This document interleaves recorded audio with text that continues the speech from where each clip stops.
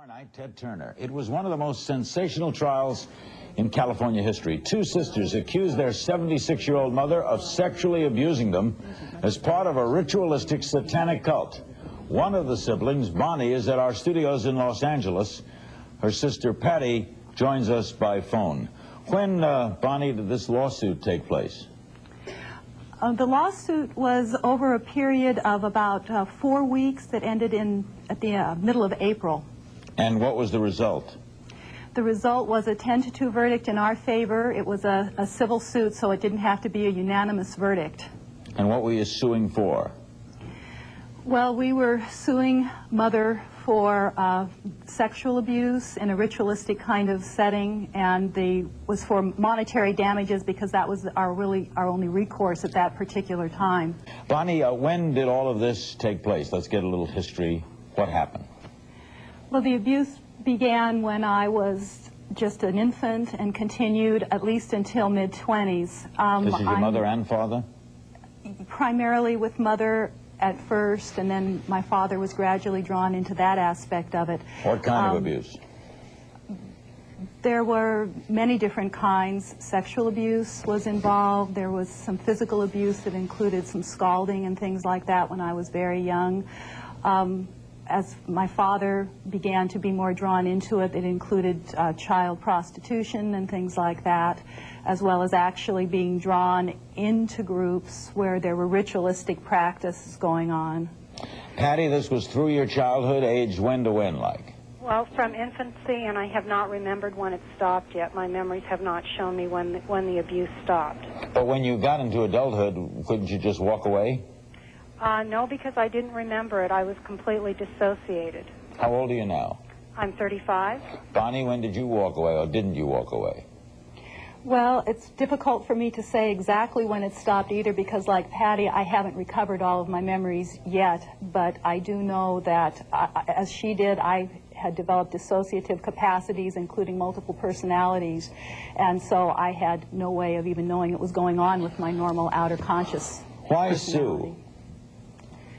If you've gotten through it, if you've been helped, what's your point in suing a 76-year-old lady?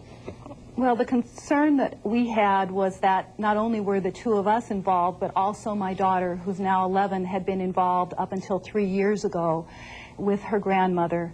And as far as I have no way of knowing if she has stopped to this point. My sister and I made every effort we could to get her into therapy because we believe that she also has multiple personalities and that she needs help.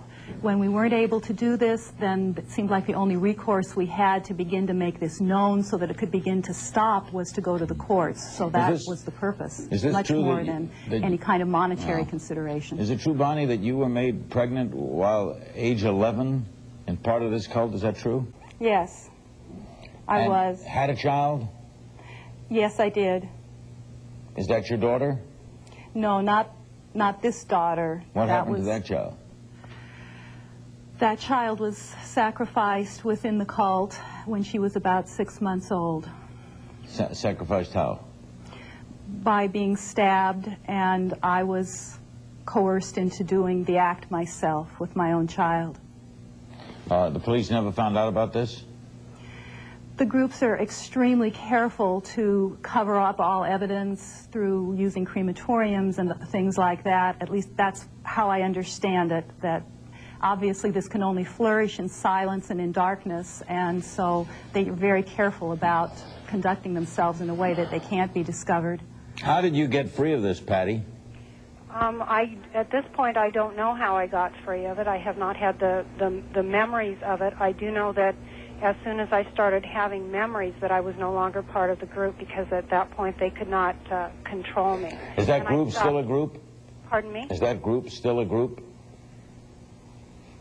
I can't honestly answer that. I presume that there is still a group there, but not having knowledge of it, I don't want to say yes or no. When I went into therapy, I didn't remember anything from the first 7.5 years of my life. Absolutely nothing except one single memory. First of all, by saying that at no time in therapy did Dr. Moss ever lead me toward anything. That's part of the way that he works. There was no hypnosis used, nothing of that nature at all. These memories came back spontaneously without him ever leading me toward anything or suggesting one single thing to me. And during the course of the trial, this was made very clear even by witnesses for the other side. There was not one shred of evidence by anyone that he ever suggested these things. Plus, I'd never read about them either, heard about them, or anything. Don't you wish, this is